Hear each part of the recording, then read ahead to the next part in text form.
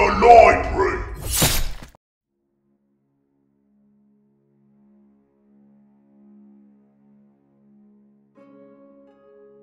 The inscrutable Eastern Empire known as Nippon is ruled by a reclusive semi-divine emperor, also known as the Divine Sun. But real power lies in the hands of the many feudal warlords, or samurai.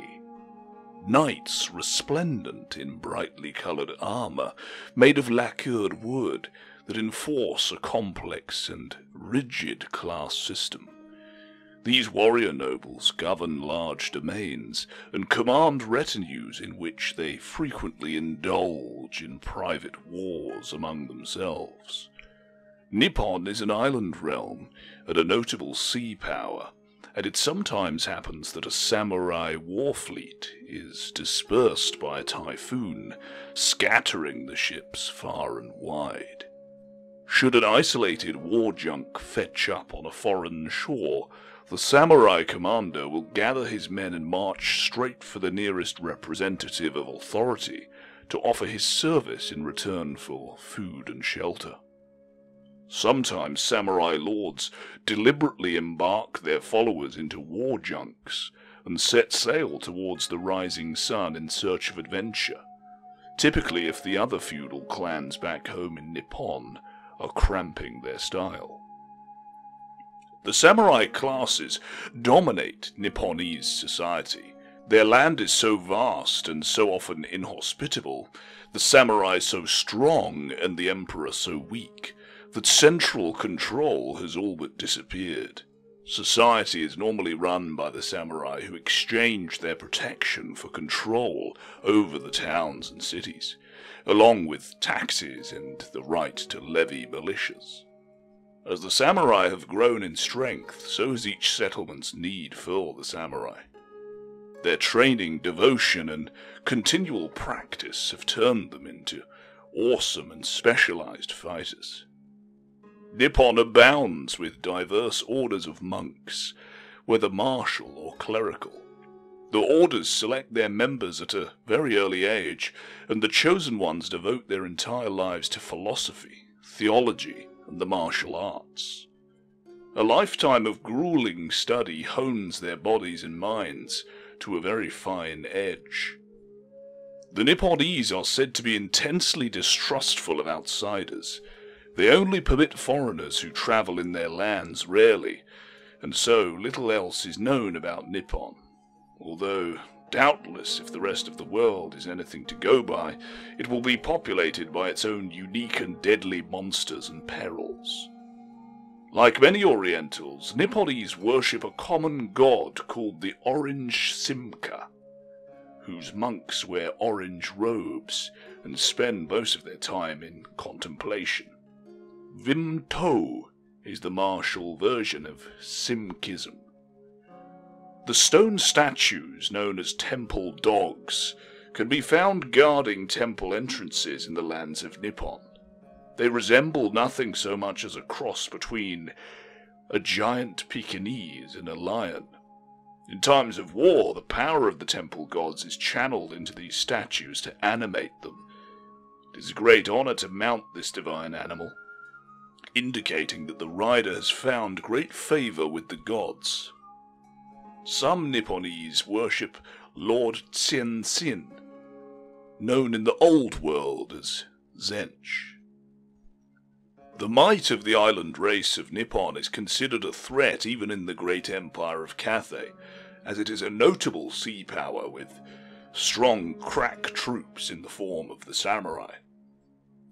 As the warrior nobility of Nippon, the samurai martial code leaves little room for failure, and there can be no honor in defeat. The samurai are much concerned with their personal reputation as warriors and always fight to the utmost of their ability.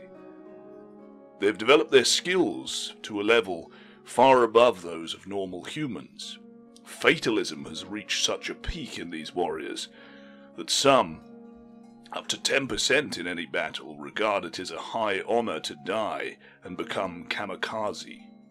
These warriors are in a state where they prepare to go into battle as human bombs, carrying either a cask of black powder or bandoliers loaded with separate explosive charges. Kamikaze warriors hide in other regiments, lighting the fuses on their explosive packs and rushing to meet the enemy as soon as it gets close to them. A kamikaze not killed during a battle will slay himself, believing that his time has come, and that to live on would be an affront to Simka. Even these warriors are outclassed by the various orders of warrior monks, known as the Vim Taoists. They do not need weapons, but fight with their bare hands, and while they cannot wear armor or carry shields, their agility is such that they can dodge and parry blows with their limbs alone. Ninja assassins are an indispensable cohort of a samurai lord's retinue, dark agents of death who prey upon the unwary and slay them without mercy. They remain disguised within regiments of ordinary troops, until it is time for them to spring.